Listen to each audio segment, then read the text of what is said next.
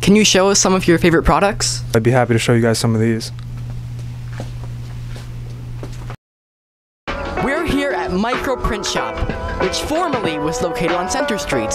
They're now at Capitol Drive and have a thriving online business.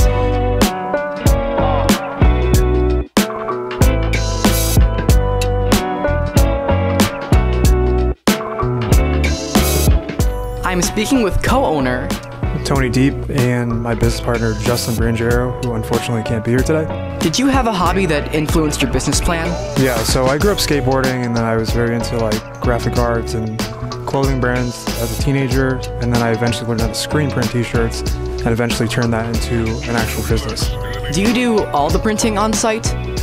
Yes, we do all the printing on site. We have all the machines in the back, and then we have some out here in the office as well.